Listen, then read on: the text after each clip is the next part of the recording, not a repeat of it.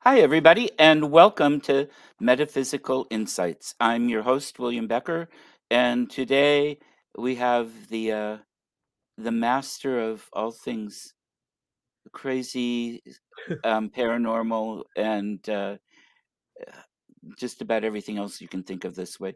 Rocky Smith. Rocky is an art teacher, and which might help explain some of his creativity. And the co-founder of the Oregon Ghost Conference, the owner of, let me see, Northwest Walking Tours, Northwest Ghost Tours, Haunted Oregon City.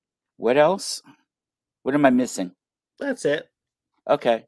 Um, It's all the same, basically, yeah, but yeah, different. Yeah, different aspects of the same yeah, puzzle. yep. He's also on the city commission and an incredibly civic-minded person who's one of the handful of people that have done more for the town he lives in than most. So, welcome. Thank you for that. Oh, you're welcome. Now, I always try this time of year to have you on because something big is about to happen, I think. A lot of big things are about to happen, yes. And, Um, what day is today? Today's Saturday. It is Saturday, so, less than a week from today, so Friday night, the Oregon Ghost Conference will kick off in Seaside, Oregon, Mhm.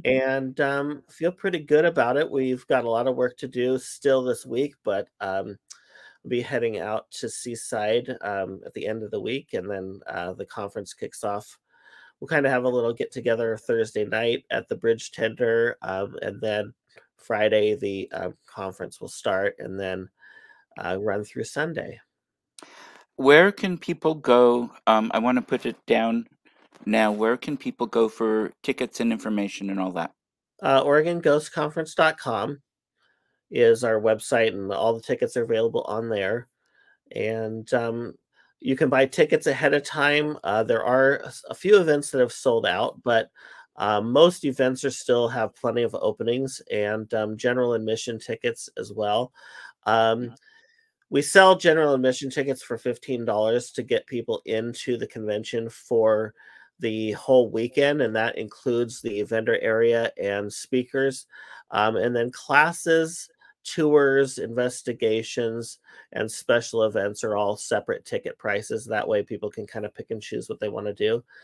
Right. And once we open the convention or conference on Friday, people can get their tickets either online at that point or still they can actually come into the ticket booth and have tickets right there at the box office. So either way, sometimes I think people look at the website and worry that, oh, things are selling out, so it's not worth driving to the coast. But even if you plan to come to the coast for the day, there's plenty of events that have tickets available. We've only, I think, sold out a few of our special events or classes, but and then a couple of the investigations. But we still have tickets for at least two or three of the investigations. So Great. yeah, And if people in the audience have comments or questions, please type them in and I can flash my magic and we can answer them. So, just to make sure people know that. Uh, what, where are you guys investigating this year? I know you've got some new locations. I'm not going to be there. I was there last year. It's always wonderful, but I can't make it every year, unfortunately. Um, yeah. Well, we have some of the usuals. Bridge Tender is our go-to. Bridge Tender in downtown Seaside, an old tavern built in 1914. Lots of Crazy Haunted. Yeah, crazy haunted, weird rumors about the history of the place. Um, and the cool thing about the bridge tender is that most people only know of the main level, the bar itself, which, Mhm. as you know, when you walk into it, you just immediately feel the energy in that place. There's Right. certain areas, especially towards the back of the building or the towards where the restrooms are, that actually are even more active. um, but the coolest part about the bridge tender is very few people know that it was an apartment building upstairs, and that you can actually kind of go up there, but only once a year. So the bridge tender has always allowed us to take people up to the upstairs of the bridge tender just during the weekend of the Ghost Conference. And Mhm. so if people have always wondered about what is up there on the second level of bridge tender, this is an opportunity for that. So that's our normal, regular investigation every year. Um, we have we've only done one night of the Times Theater, so that each year. So last year was our first year doing, or was it the year before? We've done the Times Theater, I think, just once last year, and then Okay. this year we'll do that again. Mhm. Usually we kind of host a movie, but we don't have a movie premiere this year for anyone in the paranormal world. So we're doing a investigation anyway on Friday night, but that one is sold out. And the Times Theater is pretty interesting because it was an old uh, theater. It opened late 30s, early 40s, uh, Okay. and then was closed in the 70s. And then, pretty much the last couple few decades, it was completely closed, and now has been reopened and is really cool as a Mhm. center part of the city. And the Starry Night Inn, which is another investigation location, that is an old Victorian house that's just about 2 blocks from the convention center, and it's been turned into a hotel. It is a house that was built somewhere in the early 1900s, and I think around 1914 or so, or just a little earlier. It's kind of around the time of the bridge tender, and um, a little bit of Seaside's history. They had a fire in Seaside in 1912, and so I feel like this house was built kind of right after the fire. And I've done some research on it, and the Starry Night had been moved. So, like Oregon City, where we kind of pick up and move historic houses, that happened a little bit in Seaside as well. But I haven't found a ton of history. The owners of the Starry Night have had a couple little experiences. And so we thought it would be a cool place to investigate last year because, you know, when you have kind of a rumor of a place being haunted or the owners don't really know the history, one of the best things to do is try to bring in, some paranormal groups or psychics to go in and just see what they pick up. And actually, a lot of us picked up quite a bit last year, Mhm. which added to the possibility that this place might actually have some paranormal activity going on. One of the coolest stories, I think, and I know you know this story, and I'm sure you probably talked. Pete Orbea was um, there last year and had a couple experiences there, so at the house, and saw a figure of a woman that he actually thought was someone on the tour, but it was not. And so we've talked about that.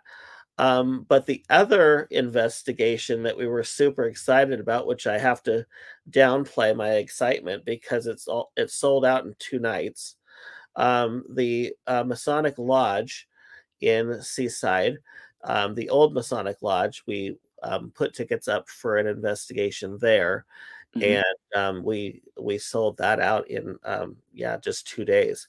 So that one I think is definitely going to be an opportunity for people to explore next year. I think because this year it was kind of a last minute thing. We wanted to try it out. I'd met the owner of the Masonic Lodge in Seaside last year, and the Mhm. building's kind of in a renovation mode. So I'm hoping it'll be a location for us in the future too. So if people still feel kind of disappointed about missing out on that, I think it will be an opportunity in the future.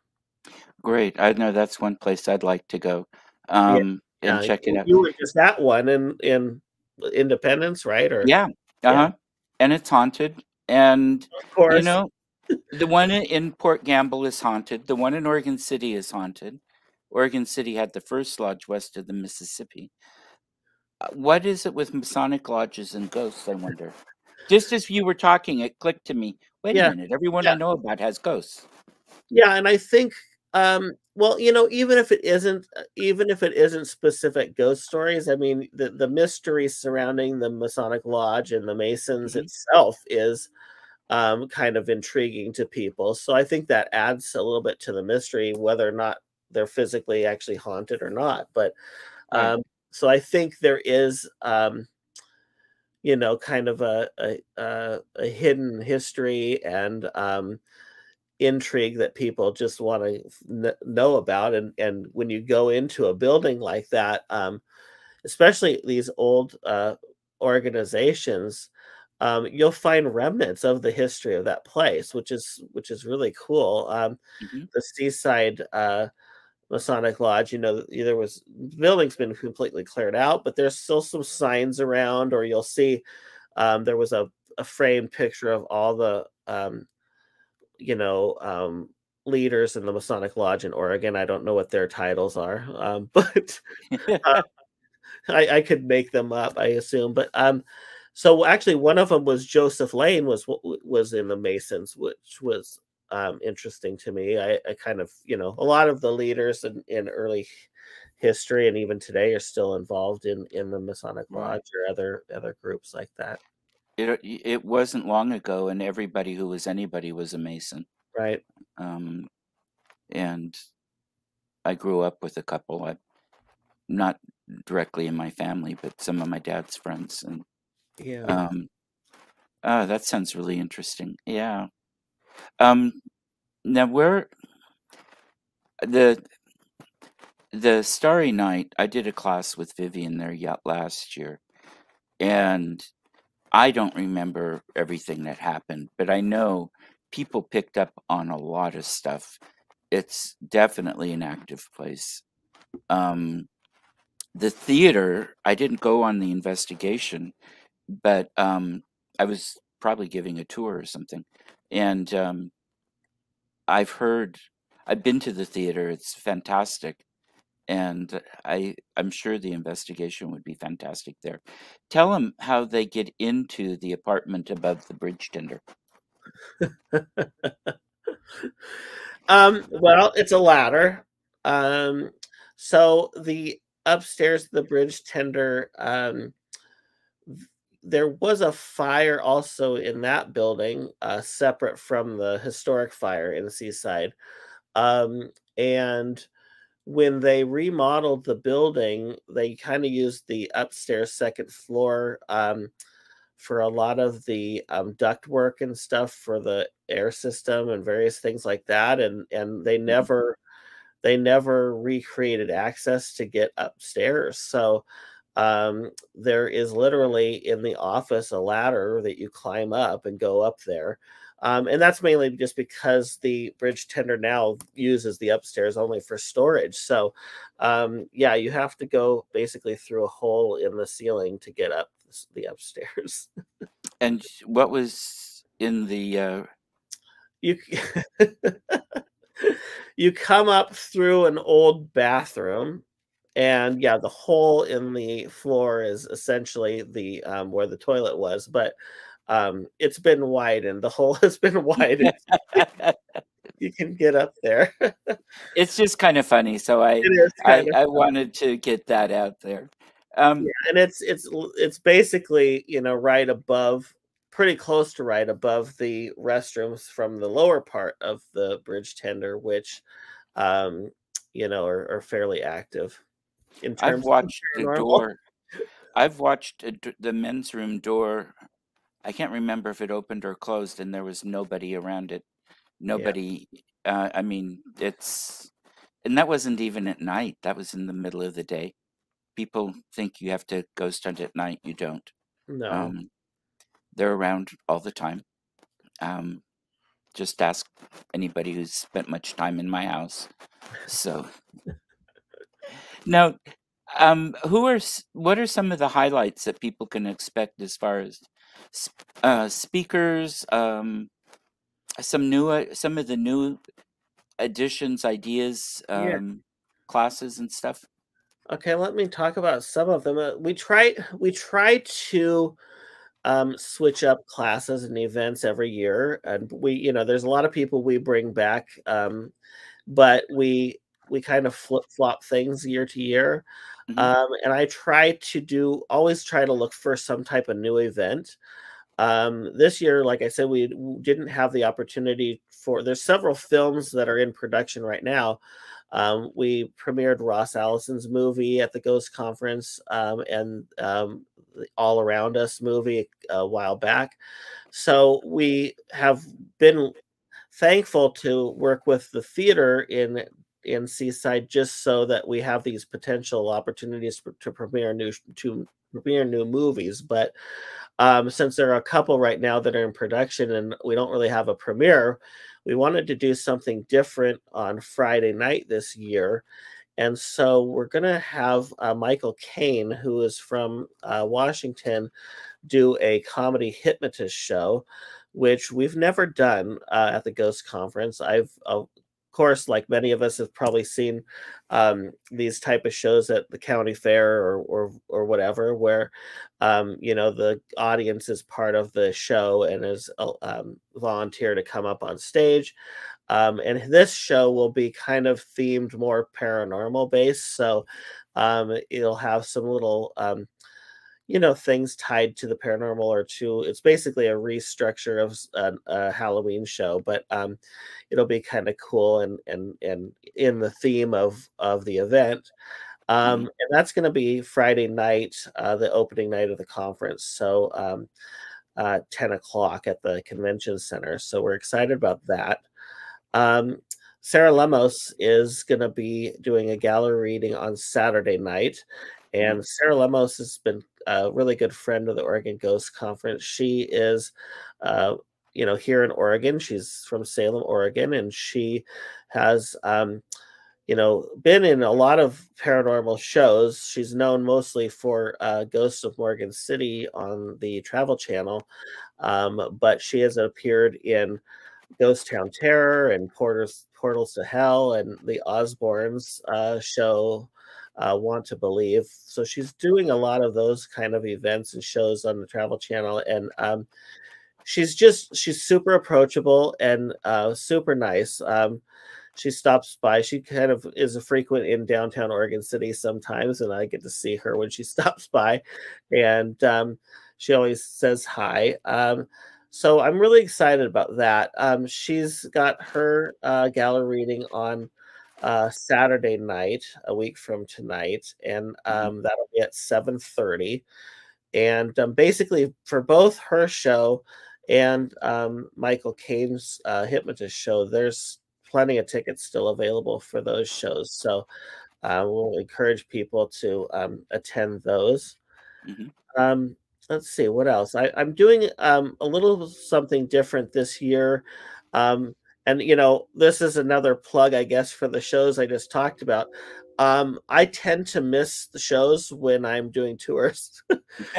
Oh, I've downgraded the amount of tours I'm doing this year, at least the weekend of the Ghost Conference, because some people will be in Seaside throughout spring break. So I'm going to do ghost tours throughout spring break as well. So if you Great. don't get to do it next weekend, just check hauntedseaside.com and I'll be doing tours in Seaside spring break. But one of the things I'm going to do is a daytime ghost tour. I got ahead of my work, and so there's some of us that believe that I may actually be able to do some things other than sit behind a desk and a computer all weekend. So I'm gonna do a history mystery tour on Saturday midday at 3 o'clock. Oh, that Um, sounds that's fascinating. Yeah, it's gonna be a ghost. It's gonna mix the kind of the ghost tour that we do, but Mhm. it's gonna be a little bit of daytime, and actually part of that tour we're going to go into the Masonic Lodge and into the Starry Night, so people actually get to go into the buildings as part of that tour. And then let's see what else. Oh,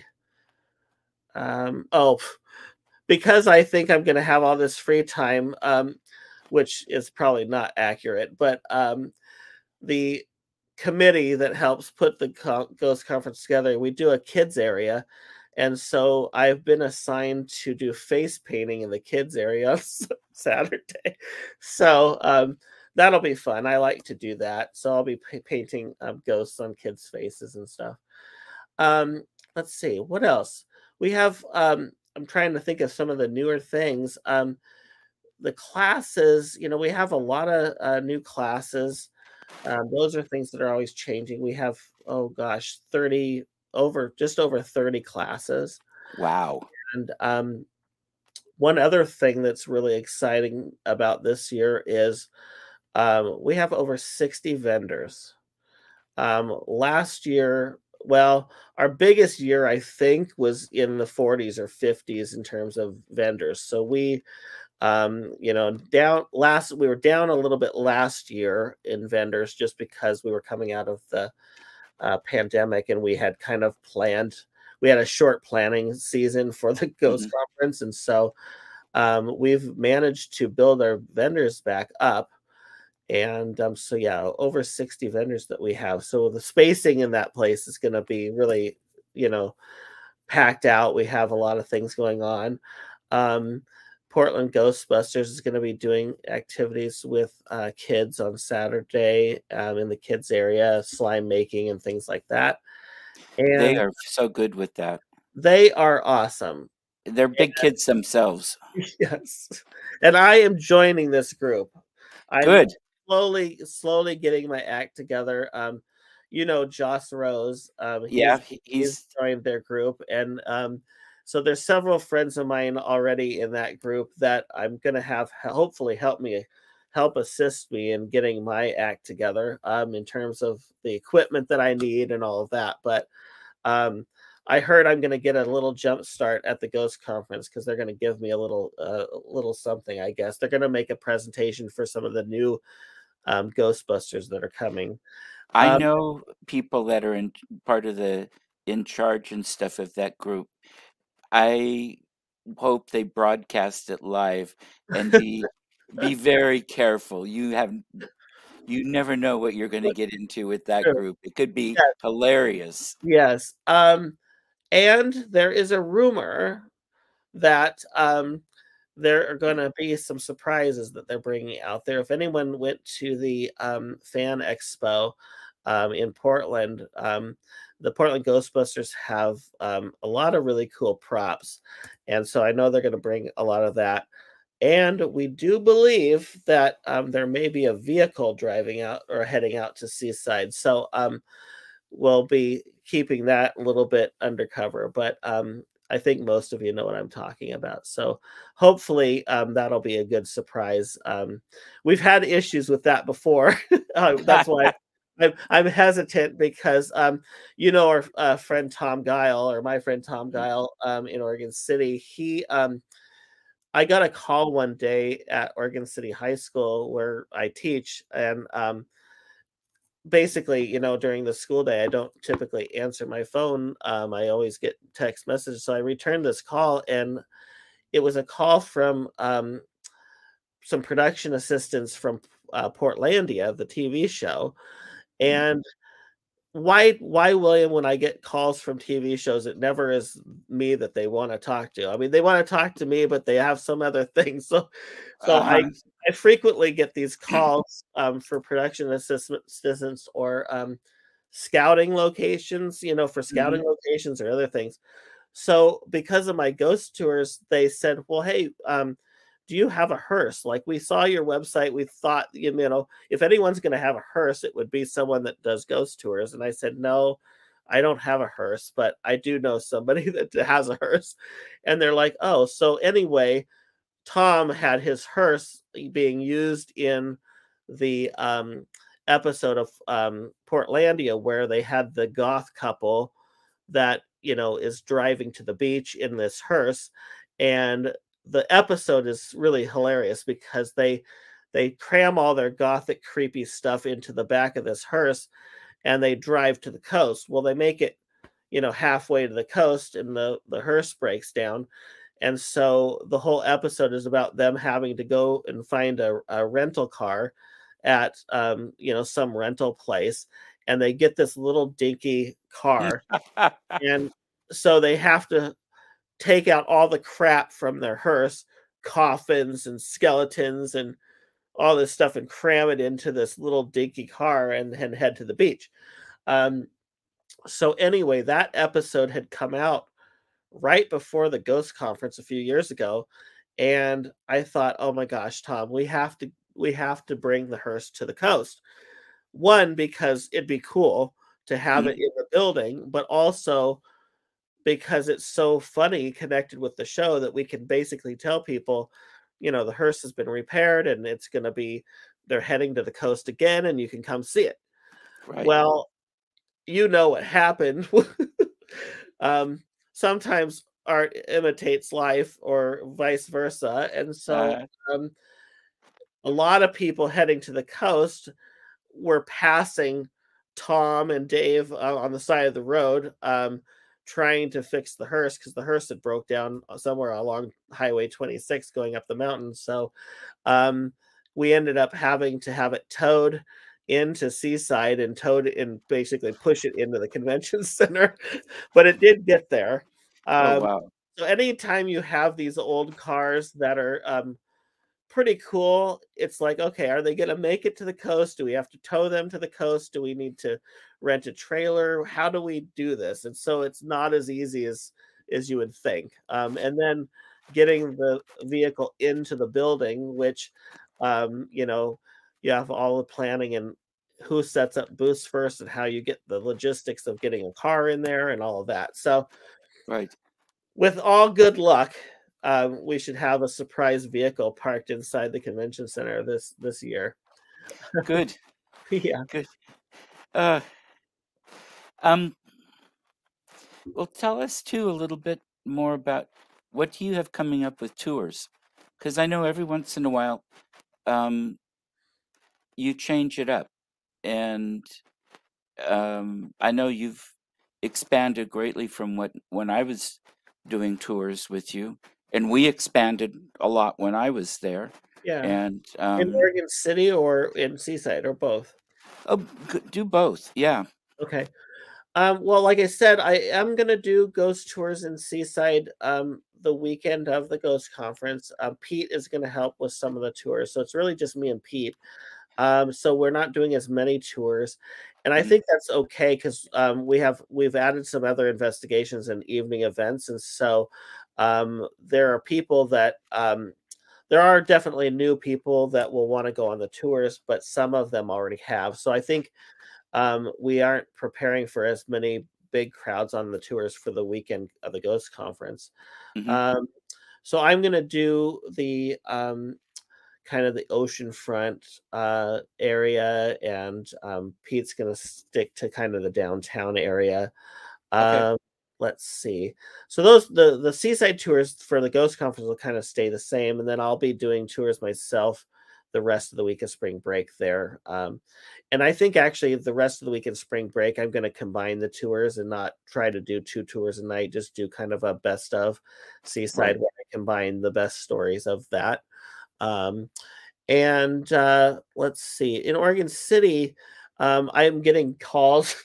I'm getting calls and emails from people like, when are you starting the tours? Because as you know, in the winter season, I'm full fledged into school mode and typically city stuff. And people see my little storefront downtown and are like, when is he actually doing tours or is he closed? And it's like, yes, I'm still doing tours, but tours will pick up again when the Ghost Conference is over because my whole life is focused on that right now. Mhm. So I do have tours in Oregon City planned again for the summer. The website and tour schedule isn't fully um, planned out just yet because I it will be as soon as I get done with the Ghost Conference. Um, but I'm actually hoping to, and also I try to take some time off in the summer, so I have to work my summer ghost schedule around that. But I'm Right. actually hoping to start planning. I'm actually hoping to start Oregon City tours a little sooner this year. I usually start in July, Mhm. um, but I want to maybe start, May or June, and if the weather's good, Right. which wasn't the case last year.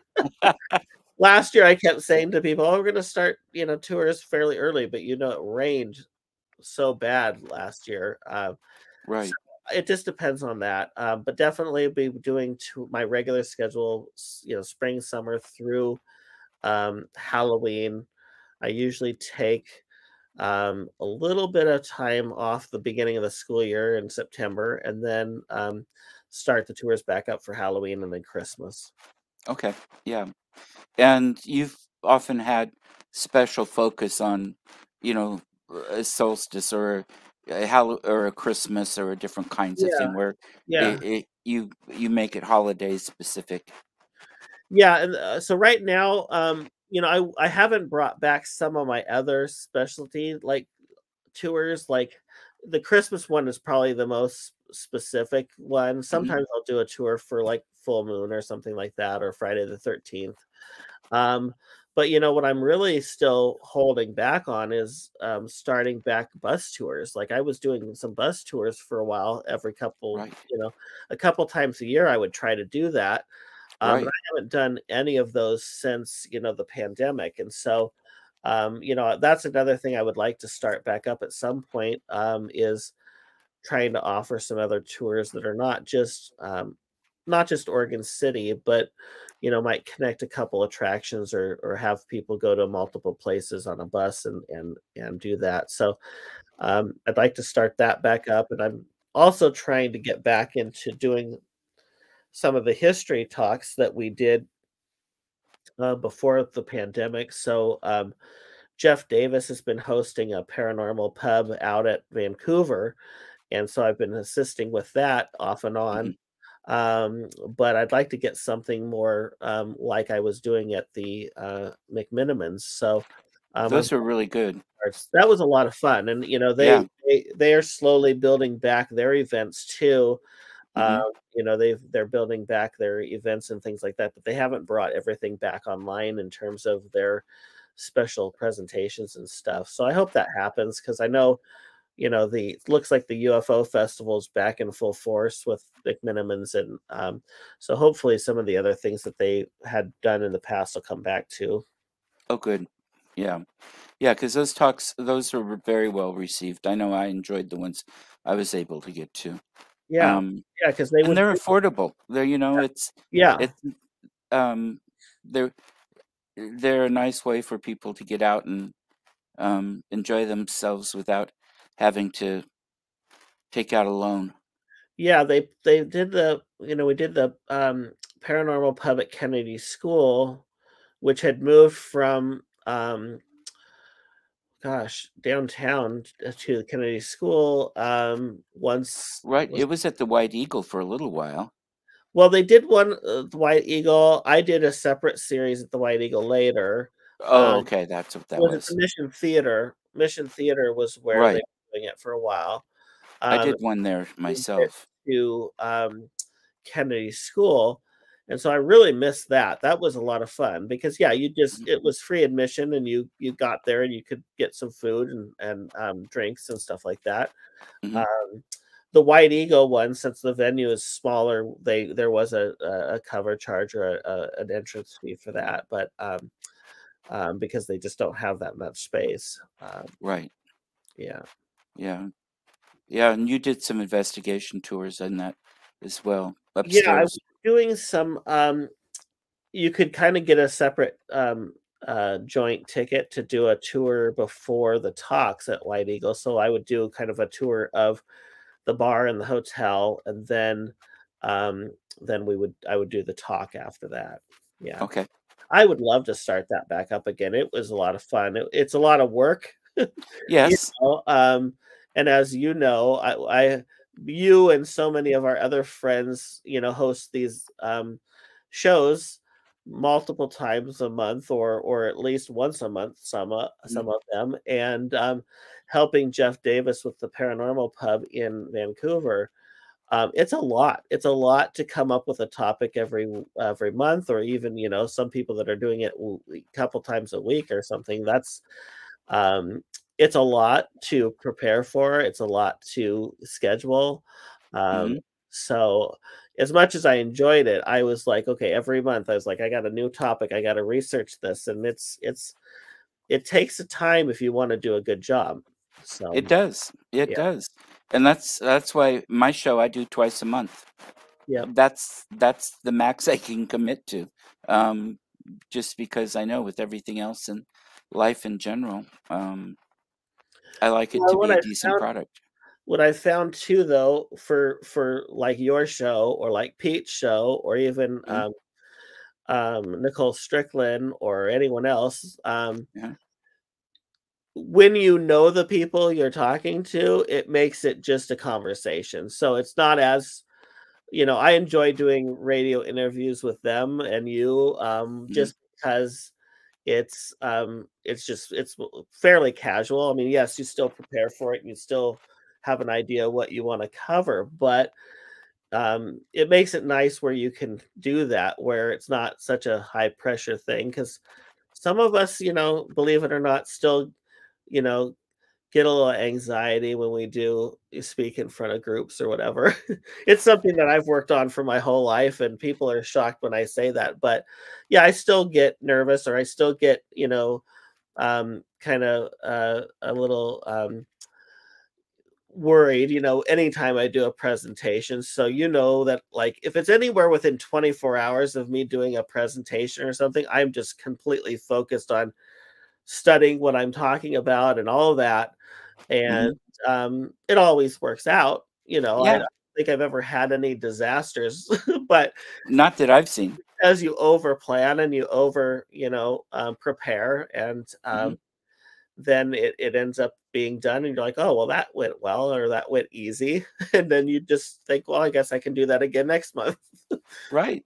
Yeah, No, and I know what you mean. Why would shoot, when I was AFS president in high school and we had the big yearly, presentation to the entire school, I had yeah, somebody else give it. I was too nervous up there. Grad school, we yeah, had to give, um, joint and solo presentations in every class in my graduate program, and I was also going to City Club yeah, and saying, "Oh, I do as well as they do. Oh, okay, no problem." So now I love it. yeah. It's like, "Give me the Well, microphone, as long as I know what I'm talking about." right, Mhm. exactly, right. Yeah, if I don't Um, know what I'm you talking know, about, it's like, "Stay away." as a student and, as a student, but also as a teacher, I've never been one that likes to force my students to do presentations, but Mhm, I feel it's important, and I try to give students the opportunity to do that, and mhm, I think we all should because it is such an important skill to have. I know that when I was a kid, I was scared to death of it, and I remember, singing or doing things in elementary school where we had to do a play for our parents or whatever, or mhm, any type of thing like that. And I was scared out of my mind. I was in this little drama class at Mount Pleasant way back when I was a kid, and I had a part in the school play, and I had to say like one sentence. I don't even remember what it was. I remember a lot of it was singing and stuff, but I had to come out on stage and I had to give one line. I got so scared, I couldn't do it. And so the day of the play, I said, "I'm not doing it. Like, I am not doing this. I can't do it. I won't do it." But I enjoyed being a part of it so much. I was like, "Is there anything that I can do other than that?" uh-huh, And now it seems kinda horrible, but I the only job that I did that night was I was behind the stage, I opened the curtain, and I closed the curtain. okay, And that was my, first experience behind the scenes, which I was like, "Okay, I'm all about behind the scenes. I will help on these shows." I really got into the drama department at the high school and enjoyed doing some of that. And it wasn't until, later in high school that I started being in student council, being able to speak a little bit. And then as I got older into college, making presentations or things for Dornbecker Children's Hospital or fundraisers or talking to the school board or whatever, and then running for city commission at some point. But if it wasn't for that ability to have an opportunity to be involved without just being flat out on stage, I don't know that I ever would have got there. And now I can kind of, um, it's almost like you take on a different persona, right? Like when I'm teaching, I'm kind of that's a different person really than Mhm. my interior self. And Right. then when I'm doing things like presentations, so I can kind of go into that teaching mode where I can connect with people, and I don't get as nervous with that, especially if I have prepared enough for it. Um, so I definitely still get nervous occasionally on things. If it definitely is a new thing or a new presentation or a new location or something like that. But I never Right. liked the fact that, people would force you to do something like that. So it's like I feel, but it's also such a important thing, like I said, for people to have an opportunity to try that. And now, I love being in these plays. If I, I actually, as a teacher, was in a couple plays at the high school, and Mhm. I've always been interested in kind of, behind the scenes stuff, but also in movies or TV and things like that. And actually, lately, with several projects like you've been working on and other people in the paranormal world, I've been able to be a part of some of those projects in terms Right. of doing movies or shows. So, and that opens the door to a whole lot of other possibilities where people are creating these new projects that are so exciting. Doing the project on the Ermitanger house, which um, I can't wait to see how it turns Can't out. either. Mhm. Is there any updates? I guess I'll interview you for a second. Is there any Um, not yet. I know he's been hard at work. I'm not sure where we are. I met with Ben a month or 2 ago. I gave him some photos from the Ermitinger house to go through to look at for B-roll, and, he and I are also talking about another project. very cool? Yeah, hopefully that'll turn out. Yeah, Um, well, that was a lot of fun. So it I think was. any of those collaborations that can happen, especially focused on paranormal or history, I think it's really cool. Yeah, and the 2 go together so well. I mean, I think you're the one that first said, or the first time I heard it, you don't have paranormal without history, and you don't have history without paranormal. Um, they just go hand in hand. Yeah. Yeah. So, yeah, it's fun to see, and it's fun to watch people learn and expand and grow and expand the boundaries a little bit, and so many other pieces to it. Uh, for me, What anyway, I love it. what you just said a minute ago with the paranormal and the history, I think I'm trying to think, of the saying, what it was. It wasn't mine. Well, I have a saying too of kind of haunted places, but Mhm. in history repeating itself, right? Right. Because I think that's kind of an explanation for that. But Jay Verberg, um, Uh-huh. Jay, right? Oh, yeah, very well. Very well, we both do. And I wanted to say, what was his? He had a T-shirt that he was wearing that he had come up with this saying. And I was like, "Oh my god, that's brilliant." Like, it was a really great, thing, and I wonder if I can find it. I think I remember what it was. I think his T-shirt said, "If you're dead, you're history." Okay. And I thought, "I love that." That's fantastic. And I don't remember what it was. It's been a And I while. said, "You need to," or maybe I think actually, no, it was on one of his presentations at the Okay. Ghost Conference where he put, "If you're dead, you're history." Mhm. And I said, "That has to be a T-shirt. Like, you need to, Jay, you need to do this, and you need to market this because this is a I would wear that T-shirt, right? Right. It's so great." Yeah. Oh, no, we've been fortunate. We've met a lot of really incredible human beings in the process of working with history, and that history that repeats itself, which is your Right, line. Yeah. right. Um, some really good ones, and it's good to see. I think all in all, I still say there are more good. There's more good and more good people out there than the other, but whether or not it always feels like it, Yeah, uh, that's true. That is really true. yeah, helps keep me going. Um, well, let's see. I know a lot of people have been pushing you. I'm putting you on the spot now. Oh, Um, great. Is this when that's okay because I've known you for a long time. We've been good friends for the forever. hard-hitting questions are starting now? That's right. Um, you have been pressed on and off ever since I've known you. I've been one of the ones who's pressed you. You've pressed yourself on this. Oh, I think I know where you're going. When are the books coming out? Oh god. I don't know, William. Okay. I think I mean, realistically, I think when I don't have a real job anymore, I think that's gonna be the thing. Um, Hmm. yeah, I have talked to Jeff Davis about this because he asks me about this all the time.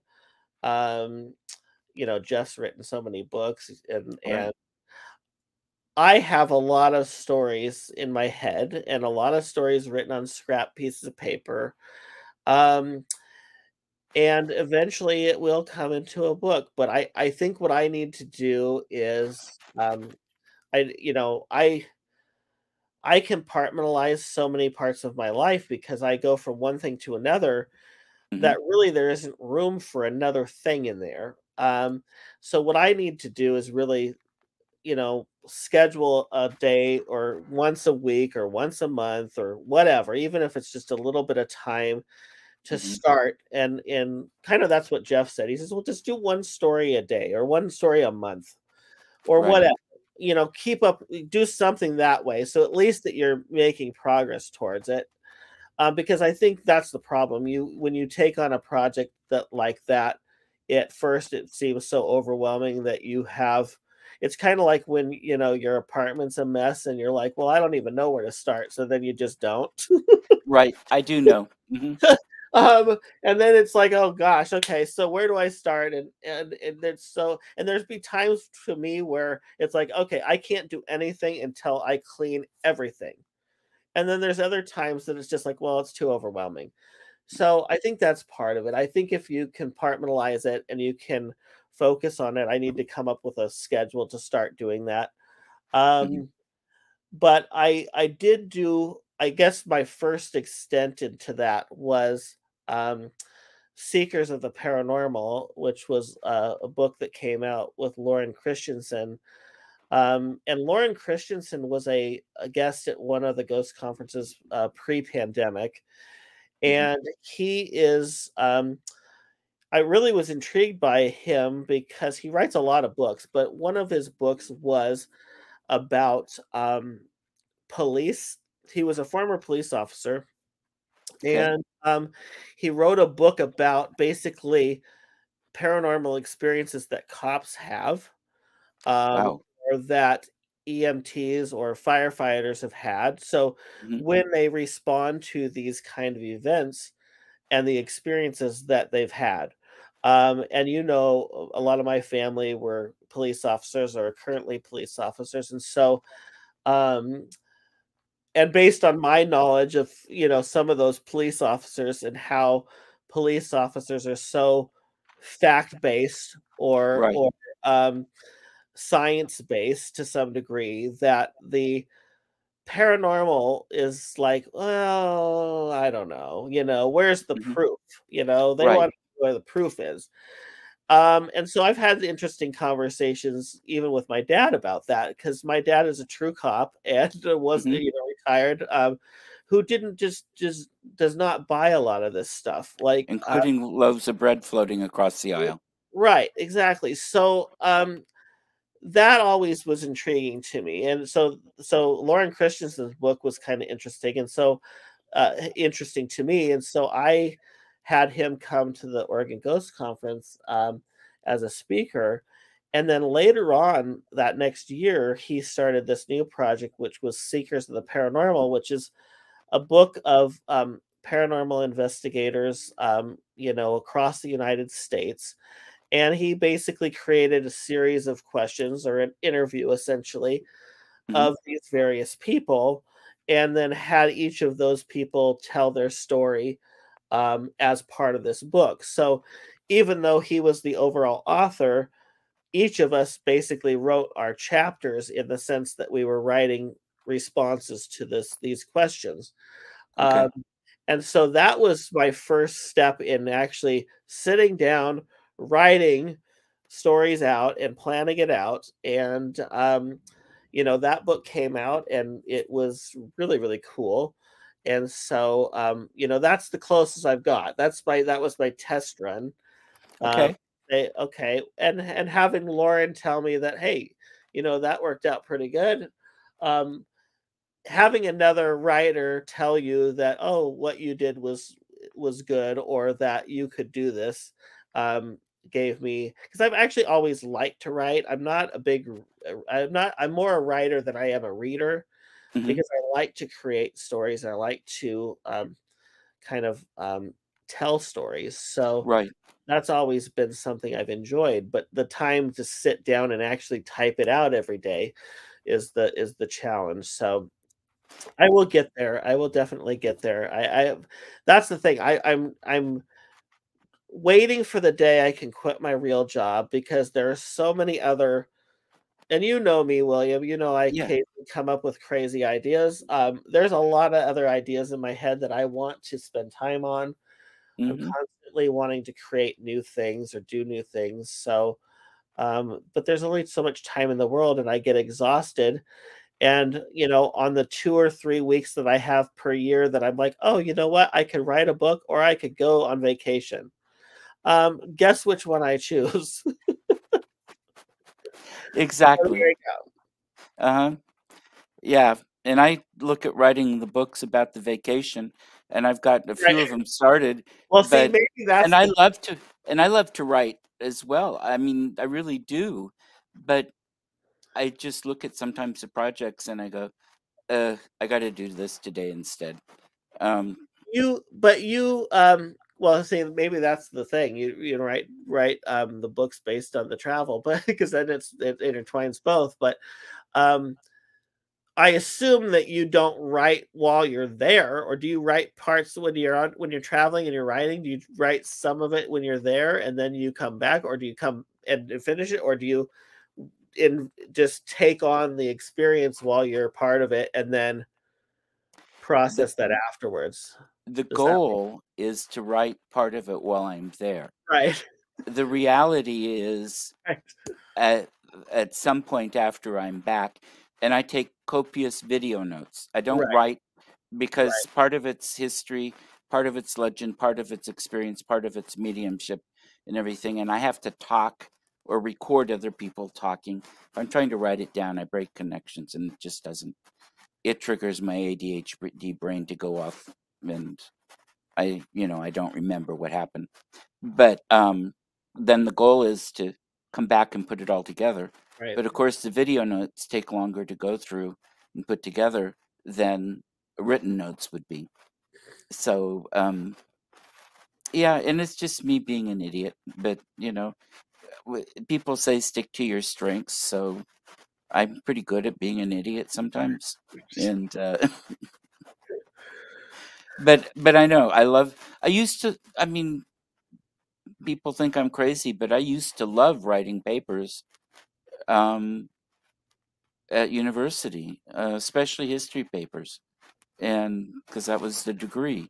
And even in public administration, where I got my master's, I papers, projects, things like that. It was interesting. I got to think. I Yeah. was made that I had to think, put things together, and I couldn't be lazy about it. I had to actually show up and do the work, and I Yeah. love the work, but it's hard to get me moving. Hmm. If that Yeah. makes sense. I I don't know if I would say I liked writing papers in college. I mean, I liked part of it. I like to make connections to things that maybe no one else sees. Right. That's what I enjoy. I like to take all this information and throw it together in my own way to try to make connections that are interesting or unique or make you think about it. Hmm. Which is what I do with my tours essentially is, Right. take all these bits and pieces. So that I enjoy. Hmm. And How at the something from here at this time yeah, affected something over here at this time that right. affected something. Yeah. That's part of the fascination. And that's a process that never stops. That's something that you once you get started with it, it just goes on and on and on. Hmm. Right. And I know like I don't do so many video things, but I use my audio recorder on my phone frequently. Like if I'm out doing tours and someone's like, "Oh, well, I had this experience," I'll make some notes of that. And then Uh-huh. unfortunately, time goes on and you like, "Oh, I looked at my phone the other day and I was playing recordings of various things," because if I do a tour in Seaside and someone tells me a cool story, well then at the end of the night, I'll kind of say what I remember onto a recording and then Hmm. forget about it, and then later go back to it and say, "Oh my god, I forgot that," and Right. having that record of this story, um, which is not always, it's someone's perception of their story, but as you know, you might hear some crazy story from somebody saying, "Well, I had this experience," and you think to yourself, "Well, it's not very believable, but it's interesting." And Right. you have that recording on your phone, and then maybe 3 years later, someone's in the same place, and they say, "Well, this happened to me," and you're like, "Well, wait a minute, that I've heard this before. Someone Right. told me this." And yes, at the time, it seemed absolutely unbelievable, but now I'm seeing a pattern of people having the same kind of experience, and then you're like, "Okay, there's something to this." Exactly, especially when they're unconnected people. They Right, don't know a lore about the place or the location with X, Y, and Z happening. Um, it makes it interesting. And the coast is super haunted. I mean, well, Oregon City is super haunted. Like you say, they moved all the houses and they moved all the bodies. Um, yeah. at least from downtown. Maybe they thought Maybe, they said maybe, they moved them all. maybe. Yeah, it's Yeah, interesting when you read reports about a cemetery that's located on Main Street and you read, oh, there were 13 people buried there. Then you read in another, these are historic documents or books, right. 30 people, and then another says 50. And then you talk to people who are in charge of the cemetery where they really are now, and they say, we really didn't know. Um, Right, because the records were gone and the wooden crosses were gone after 100 years. right. Yeah, So, and hmm, that has been a mystery definitely, that I've been trying to investigate a little bit more the last couple of years, and, hmm, part of it is, the pioneer history, but so much of it is the native history in Oregon City and hmm, Seaside, I would say the same thing. right, All these places had a history before the settlers got here, and, you know, where we built these towns, was very much on sacred sites, in a lot of places, in a lot of areas. So, hmm, um, unfortunately, we don't talk about it enough. And you have to be careful when you talk about it because you want to be respectful and you also want to be protective of these sites. But right, we weren't protective of these sites in our history, and so now wanting to do that, you still have to be careful with it because by doing that and knowing about where the sites are actually opens the door to problems itself. right, So it's really delicate because i I don't want to neg- I don't want to leave out pieces of this place's history, but you hmm, have to be very careful how you do that, and especially when it's, um, not your history, right? Or exactly, another group's history, you wanna be respectful of that history and make sure that you're, honoring it in the right way. hmm. Um, that's very delicate. It is, it really is, and um, fortunately, most of the history nowadays I talk about is, the peoples have changed. Right, Um, the people that settled the Minoan cultures on the western shores of Turkey are not the same people that live there now. It right, helps. Or, the people that built Stonehenge are different now, and so it helps. But with some of the rest of it, it can be challenging. I know I've got one story from Native Americans in Oregon City in the first book I did, and it verifies historically, but you know, uh, they're the ones that told me to write it, but I still had to be think about it, and the dead are the ones that told me to write it, not the living tribal members. right, So, right, and I'm not even sure which tribal members because it was an area where people came during hunting and fishing seasons, gathering from right. all over. They came for hundreds of miles. So, um, I don't know. It was just all of these people talking to me. It's like, okay. Um, I had permission to be out there at night. Um, I don't trespass, and I don't go places where I'm not supposed to be without, making sure it's okay with the powers that be, whatever that is. It's just polite. I I put that in as a reminder for people. Yeah. Now we're right. Oh, we just passed the 3 o'clock mark. Do you have anything else you want to add or to put in or say? Any other um, promote yourself, the conference? Yeah, I mean, I will just say, we hope to see people out at Seaside, next weekend, March 24th through the 26th for the Oregon Ghost Conference, and, tickets are available online at, OregonGhostConference.com. Um, yeah, I will say there might be a couple other things. There's a couple other things I didn't mention that, we haven't promoted a ton, but is exciting is, some friends of ours are doing a special event on Saturday. There's a couple things on Saturday that aren't happening the rest of the weekend. On Saturday we have the kids area, and then on a week from today we have like the kids area there. We have the opportunity for people to play a new video game, and I know you'd be interested in this actually because the video game's called The Haunting of the Flavel House. Ah, And so some friends of ours have been working on this. It's based on this well, I don't know how based it is on the true history, but a lot of the characters of the video game, the old Flavel house or right. the empty Flavel house. Um and so they're going to actually have an opportunity for people to play the first two levels, I think, of the video game, because the video game is still in production. And so Right. that's kind of cool. And for people that don't know what the Flavel House is, two Flavel houses in Astoria, which have some incredible history and ghost stories associated with them. Hmm. And Yep. then a Ouijama or Ouija Mania, sorry, a Ouija Mania, which is a documentary.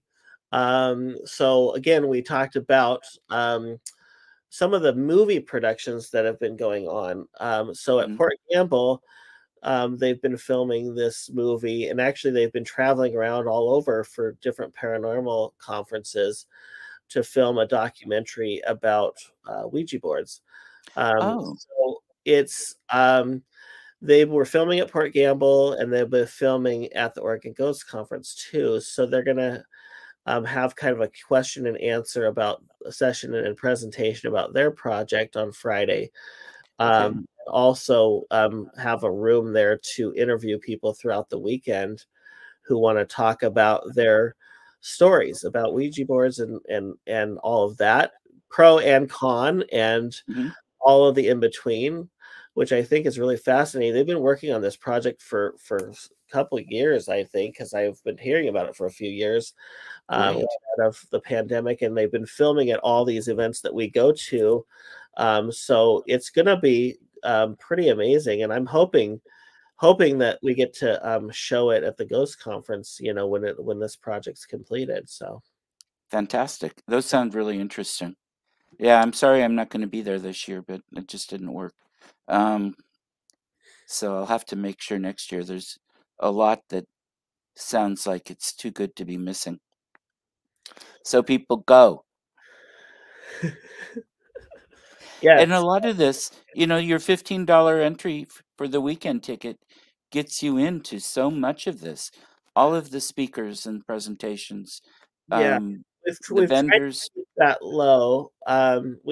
Some conferences do a different thing.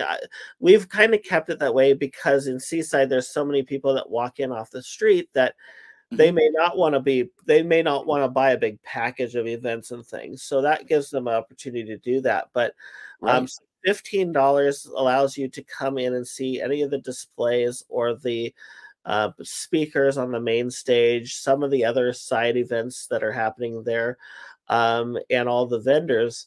And then the special events, classes, tours, and investigations are separate tickets. So you can kind of pick and choose how much or how little you want to be there.